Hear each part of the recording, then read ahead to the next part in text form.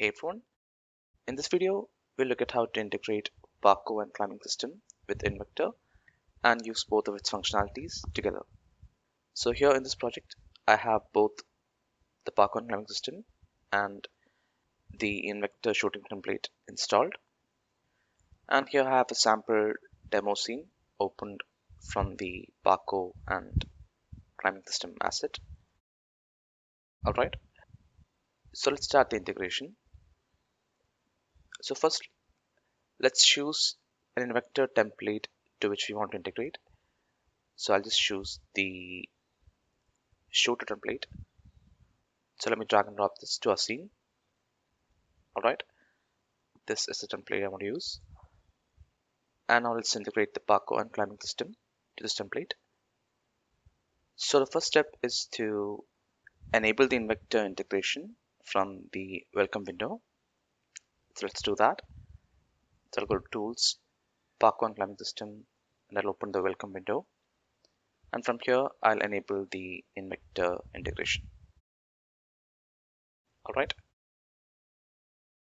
So this will reload the project. If it doesn't reload automatically, then just switch the tab once and then it should reload. Okay. So next, we have to copy the Parkour and climbing animations into the animator controller of the Invector template. So this is the Invector's animator. So to that, we have to add some animations from the Parkour and climbing systems animator. Okay, so these are the animations that we need. So I'll just select them and I'll copy, and then I'll just paste it onto the Invector's animator. Okay, so after copying the animation, we can move on to the third step, which will do the actual integration. So for that, first we have to open the integration helper. So I'll go to the Parkour and Climbing System, Integration, Invector, and I'll open the integration helper. So to this, first we have to assign our player template. So the player template here is this one, and then we have to assign the Invector's animator. Okay, so let's find the Invector's animator in the assets. So I can just click here, and this is the animator.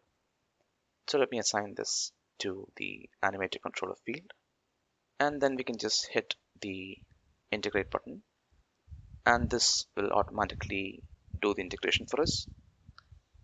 It will create transitions for all these animations, and it will also add some extra scripts to the Invector template. Okay, so the next thing we have to do is we have to disable the default jump function of the Invector. Okay, so the reason for this is because the default jump function of Invector will interfere with the jump of the Parkour system. So we have to disable it, and it has to be disabled from the code. So I'll open Visual Studio, and in the V third person input script, you can search for the jump function. And here you can see that the jump function is being called. So we can just comment or remove this line, and this will disable the Invector's jump functionality. Okay, by the way, a quick tip: if you can't find the script from Unity, just use Control comma shortcut in Visual Studio and search for third person input. Alright, and you should be able to find it. So let's try to test this. So I'll just go to my demo scene and I'll disable the Parkour controller, and I'll test it using the Invector's controller. Okay, so yeah, you can see that we are able to perform Parkour actions. So the integration is working. So next, there is also an optional step that we can do. So we can also add the ledge movement functionality to the Invector's controller.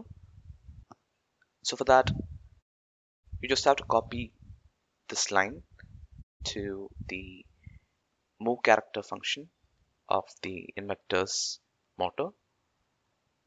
So let me open the Invector's third person motor, and you can just search for move character from the script, and you'll find this function. And in this function, you can just paste the line that you copied from documentation, and this should give us the ledge movement. Okay, so let's try testing this now.